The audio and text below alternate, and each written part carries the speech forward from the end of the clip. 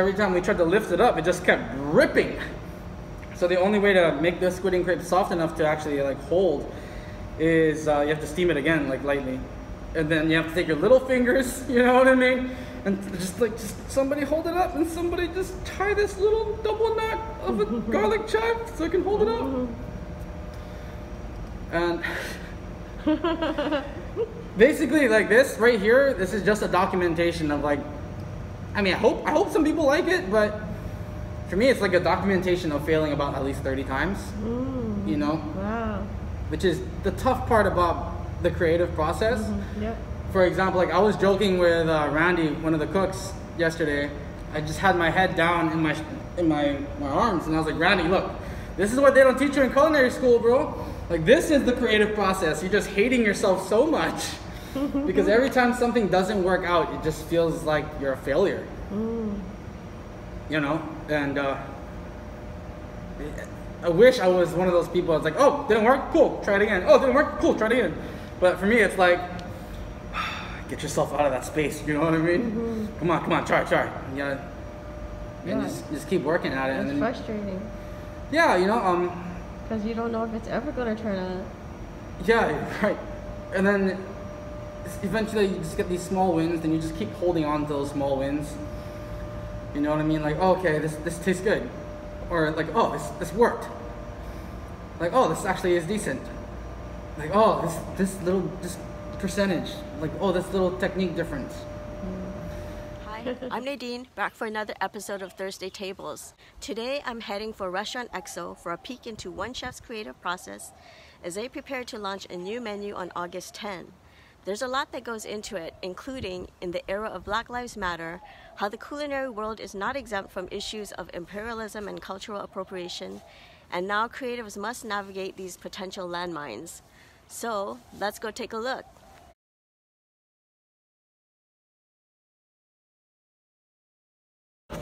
Just thinking about a simple twist on a Chinese one, so maybe like salted fish with pork hash.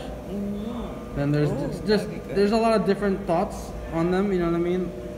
Or like maybe crabby mayo, maybe turnips, maybe smoked trout roll, maybe Parisians of green apple. Then, you know, a lot of these ideas get nixed eventually. Just to think about them, so when I negate them, when we say no to the idea, it's the fact, when it's distilled, it's the fact that you said no to a lot of other options. So you're a lot more confident in yourself about the options that you actually chose, and the profiles and the directions you want to go into. This is just like a whole different set that just ideas that aren't even going to be like pursued. What was the goal? I don't know. I was thinking summer, so we were thinking corn ravioli. We were thinking not too crazy.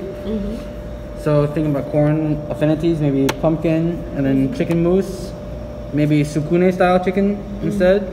Then sage. Then like what else stuff follows it? Then another idea like, oh, maybe truffle. Then a porcini glaze. And then we're like, oh man, put those things together. Then, you know, like what else goes from there when I think of that? Then I think black garlic. Then we go, should we put some confit tomatoes? How about the sauce? Maybe corn silk, brown butter, sage, you know what I mean? I don't know, smoked hazelnuts, a corny chicken sukune, you know. Why did this one get nixed right off the bat? Oh, just because I wanted to eat something else. Yeah, you know what I mean? I think everybody wants to eat a corn ravioli. Yeah, I mean, but it's not simple to think about it, you know what I mean? It's just about like, what is worth pursuing and what can be done feasibly in the style of the restaurant that you're in. Because you can't put, you know, 20 touches on every single plate in a family-style restaurant. It makes no sense. The reason why dumplings came up is because of COVID, to be honest. Taking into account COVID, there's a feeling that I get, you know, where people like, when they gather, they kind of want to gather. You know what I mean? The beautiful thing about EXO is that we have the style of restaurant that's kind of like Chinese, you know, it's family style. And so it's nice to be able to have another dynamic of a dish that is like everyone reaches for the same thing together. You know what I mean? So a lot of times sets that we've had in the past are just like, oh, what do you think tastes good with this? Or what do you like to eat? And then just goes, I think this is gonna be good. And we try to teach the cooks to break things down into profiles and textures, you know what I'm saying? herbaceous, like what hits you in the first note, second, third, what comes back, where is it still resting, you know what I mean? What sensations are you getting? How long did that crunch or that crisp last? You know what I mean? How long did this chew last? You know what I mean? Down to the point that they can learn how to taste, like, oh, I can taste the level of gelatin in the jus because of how long it lingered, you know, on your tongue. So when it comes to dumplings, we wanted to be able to look at some of the things, firstly, that are already nostalgic. Because, well, one, it's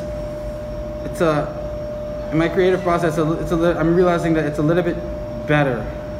The guests are going to feel a little bit more safer if you pull something that's a little bit closer to home, and then you just slightly twist it versus trying to reinvent the wheel all the time. You know, like putting beef fat, grilled beef fat on an ahi poke, for example. You know what I mean? Like the one you had?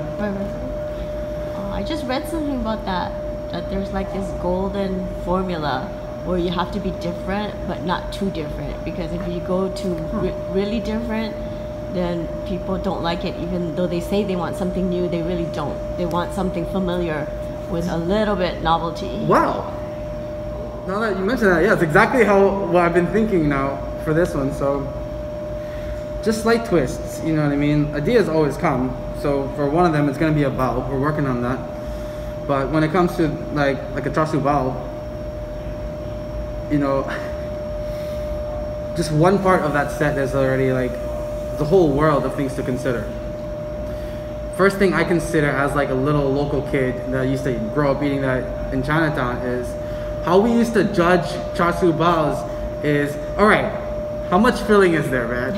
You know what I'm saying? How's this place compared to that place? And you go, well, for the most part, they all kind of taste like similar across the board, right? With some variations. The ones that are really exceptional will stand out, but the most exceptional part of that is like, all right, how well can this thing like hold up? How well is it filled? How soft, how glutinous is the bao? Now that I've been cooking for 12 years, instead of it just being filling and soft, you know what I mean? It's what kind of umami are they using? You know what I mean? What kind of sweet are they using?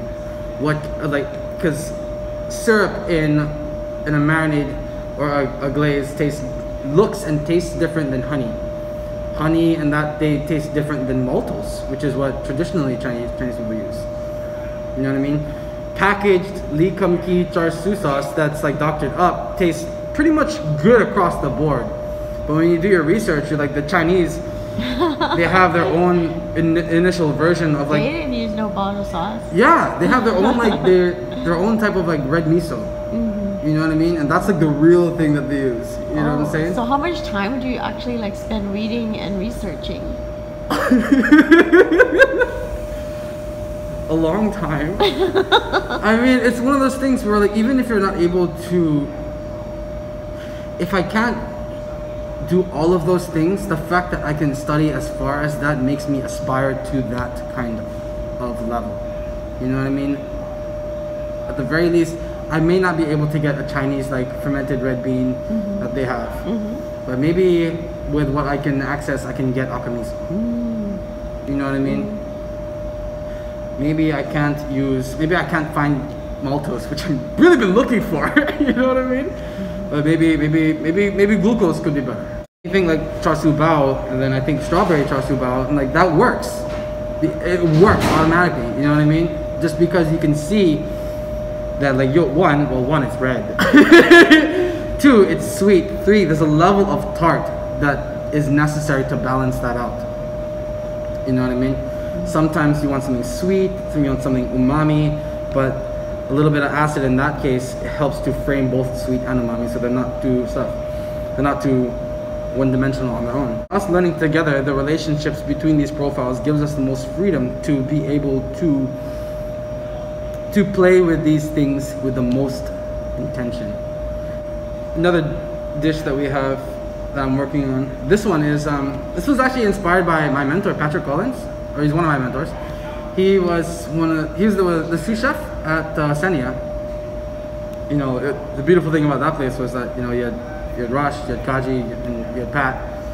So 2 years there was different because you had 3 chefs to learn from and 3 different styles. One of the sets that he made for one of the tasting sets was this squid ink crepe beggar's purse. So you know one is this, you just tie a little garlic chive.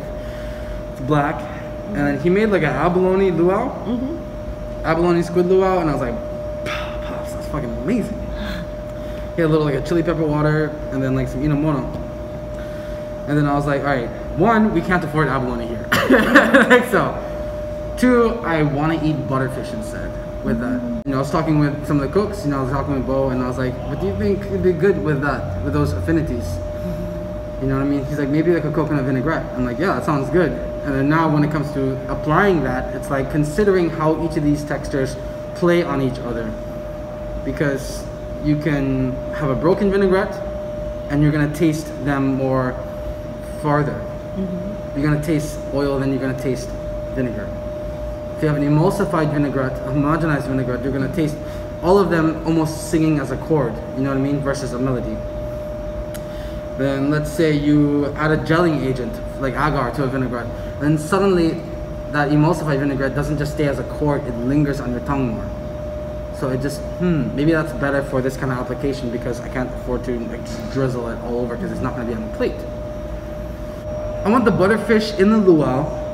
Because, well, 1, it's kind of like, it reminds you of like a lao lao, you know what I mean? Like this one's very like close to exactly what my memory of like of Patrick is. This one, but just a little bit more fatty. You know what I'm saying? And a little bit more unctuous. Oh, that would be unusual too, because I haven't seen butterfish in any of the Chinese dim sum yet. Yeah, but the thing is, the beautiful thing about EXO is that we're we're second gens. So I didn't grow up eating that only. You know what I mean? I grew up eating that as much as I ate Filipino food, as much as I ate McDonald's, as much as I ate, you know what I mean, like school lunch. You know. So when you think about it, for like the second or third gen kids, especially nowadays, like having the palate for all of these things is a given. You know what I mean? We talked about chop suey palette before, but it's extreme now. Yeah, it's chop suey palette with modern American. You know what I mean? Like with now even like an even higher degree of like global influence. Right, because before it was just everybody on the plantation. Yes. Now it's like Middle East, it's Southeast Asia. Exactly. Places that weren't in the original plantation profile.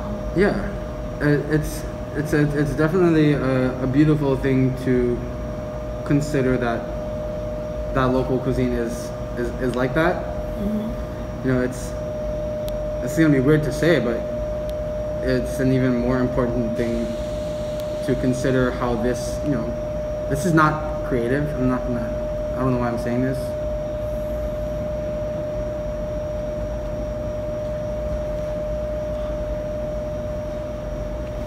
It's a very important thing to consider too, how even local food is violent. Because local food is still an erasure of indigenous Hawaiian food. And I say that as a grandson of a Sakata. You know what I mean? My grand uncle was a Sakata. He came here for the American dream, but we all came here because we're inheritors of that American dream during that time of American imperialism. But ultimately, this, like luau too is, to co-opt that is like, it's still a form of appropriation from someone that's a local settler. Which is a very complex thing to consider. Chefs have a responsibility to do this, otherwise we continue to push a narrative that says locals. I am not Kanaka Maoli. So I am local, I am a settler colonizer. Chefs as proponents of culture have a responsibility in Hawaii to acknowledge that, to start those conversations. But you know, being able to be creative in this aspect is a nice thing. It's a privilege, because you know, honestly, it's the only thing louder than destruction. You know, it's the only chance that hey, things that are moving forward, as things change, they can still taste good, or they might even taste better. When you make it, you put all this curry in, but then when you eat it, we, like in the restaurant, we have to be our own worst enemies. We have to be the harshest critics against ourselves. We have to take away our own hearts to look at it. We're still gonna work on it, you know. We're still doing some more. So what is what? Okay, so over here, that one is salt cod, like a xiaolongbao. The squid ink, oh my gosh, the luau and butterfish, beggar's purse, squid ink crepe, the yuba, pipi kaula, mac nut. Working on that one. Strawberry char siu bao, still needs to be fluffier. And then what's it called? It's a beaten egg pasta with eggplant, roasted eggplant, some bunch of other stuff, some tomatoes, some garlic. There's it's a jalo sauce around it, some mint, xantar, and lemon confit. Yeah, working on the set still yet, you know. Wow, so elaborate. Sheesh. You gotta go this way so you see the little pieces. Yeah. So what worked, like how you thought it would, and what didn't, and where did you have to start again? Well, I mean, honestly, the only thing I'm familiar with is like Italian pasta. And like the beggar's purse, and that one is like just like riffs on stuff that my mentor did. The other ones, very big learning experience. Do you remember me talking about you know, just trying to like learn as much as you can so you can appreciate the man. It's one thing to research, it's so nice to research. It's so much tougher when you just keep failing. You know? Like the pleats on the xiaolongbao. Just like watching like those Din Tai Fung videos. You know what I mean? Just like every little motion's like, why do you use the stick this size? How much pressure are they putting? Like how much protein is in their flour? What's the hydration level? What's the effect of fat in the dough? You know, what's the what part of the dough do you hold up when you start doing your pleats? You know what I mean? How do you get 5 grams of dough to be that thin? I don't have bread flour, so how do I up the protein with all purpose? It's crazy because when you watch them do it, it takes them like seconds to finish one dumpling. And make it look so easy. And then when you try it, it's like, oh, this is awkward. This is tough. Yeah, I know. You're right. I think the funniest part about it though is like, you know, just standing around with the cooks and just trying to make it, and like, how's your pleats going? This is horrible. This sucks. Why did you make us do this? Like, I don't know why I did this either. I don't know why I chose to make this. This is the yuba one was like, I want to eat pipi kaula. You know what I mean? It's weird and put in a dumpling. So let's find a way to make it work. And you know, there's different schools of like pipi kaula as well. You know, like some is like cured and smoked. I personally like the Helena style. You know what I mean? Just like marinated in like soy base kind of stuff. And then after it marinates, just let it dry. Then we were doing the test as to like how chewy the meat was to be. We deep fried it at different levels of dryness, and when it was too early, it was like, oh, this is too tender and juicy. Just seems counterintuitive. Like, oh, don't you always want tender and juicy? But for a flavor that just brings me back, like that juicy like chew, it was, the meat basically looks like almost like leather. You know what I mean? Like, dude, this is like a little too dry, bro. You know what I'm saying? Then, you know, just talking with like my friends, talking with the cooks, I was like, if you had yuba, pipikala, macnut, what would you think? And then like 2 people, unrelated, both were like garlic, and I was like, garlic, okay. How about garlic chive? Because the affinity pulls it a little bit more towards like the scallion leek, you know, area, but still garlic flavor. The texture is really nice as well. And then when we thought about the cohesiveness of picking it up, you know what I mean? It's gonna split. So I needed to find like a bland way, a textural way to be able to hold the flavors together. And so we just made a mousse out of some chicken thighs. And then we made a little roulade from there, and then steamed it, chilled it, and then put the yuba around it, hydrated it, wrapped it, seared it on all the sides, and just cut it. And then we let it finish in the steamer. The bao, you know, my cook is working on the dough recipe. It's still a work in progress. It's not fluffy, but you know what? We're gonna get there. We're gonna get there. You know, we are going to get there. You know, it was funny because what was the challenge? For him, he just never worked with that kind of style. You know what I mean? Like Chinese, like Eastern, like style of cuisine. Even though there's like breads and pastas, it's very different types of like methods of making it. You know, so it's a lot of it is like trying to like unlearn what you currently know, so you can like try and appreciate it as much as you can. Another part for the filling of the bao was try making like that strawberry char siu base, and I remember Kenny was like, "This tastes artificial," and I'm like, "All right, cool. I am gonna go to Boa in Chinatown and just buy like I'm gonna get Chinese sugar. I'm gonna get some maltose, and then I'm gonna make my own 5 spice. We're gonna, in addition to the other stuff I was telling you a couple weeks ago, and you know, it really helps you to appreciate the ingredients that they have, because it's one of those things where like until you actually use like maltose in the char siu, when we made it, that taffy like stick to your teeth, almost like that. It feels like a light film. That's all maltose being caramelized, but it just behaves so differently from other sugars that you don't realize that you were missing it until it's not there. And then when it's there, you're like, oh, that's actually what it was. So that experience for a lot of these things, you know, it's hard because sometimes, you know, when we gram out these recipes, like for example the butterfish in here, you know what I mean? Even just having like base flavors, luau, always tasty. Butterfish, tasty.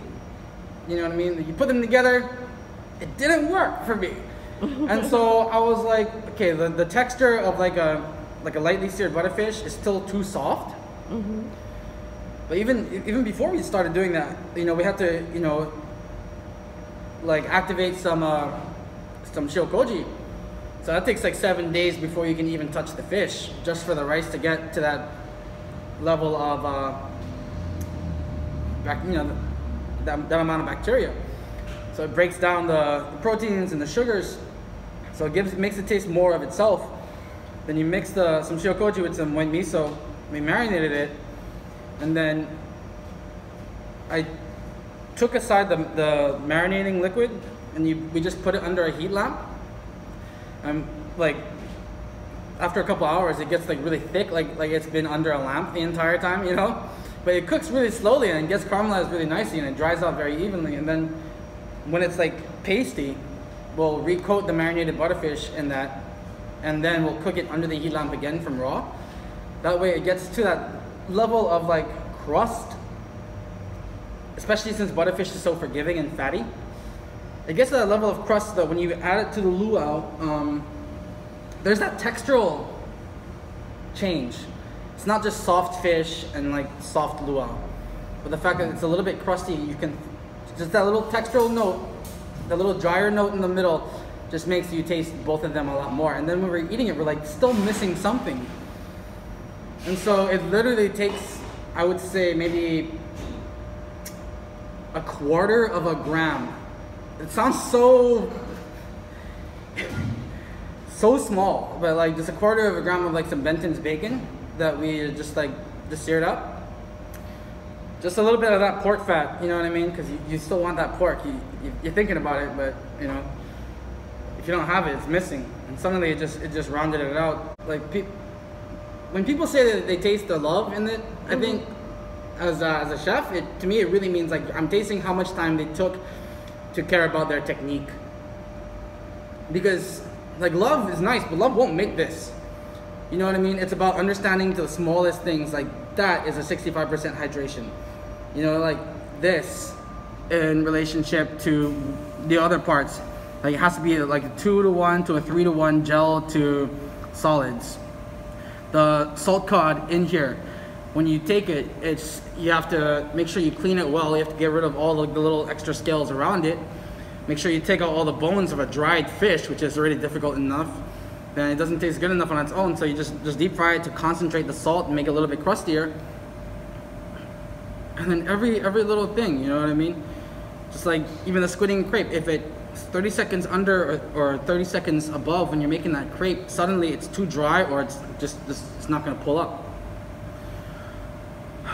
You know? You're gonna eat like one small thing and you're like, no one's gonna know like, oh, okay, this was 145 degrees for 6 hours. You know what I mean? This was marinated for 2 days, had the shogoji inoculated for 7 days, cooked under a heat lamp for 2 hours. You know what I mean? This thing and that reduced. You know what I mean? They don't taste that. It just has to be good. But man, it's just, I wanted to document this too. I was like, man, this is too much. So if I wanted to video everything, I would be here a week. Maybe, yeah. Like, oh man, like every little discipline that this helps to learn, it's like it crosses into other forms of cooking.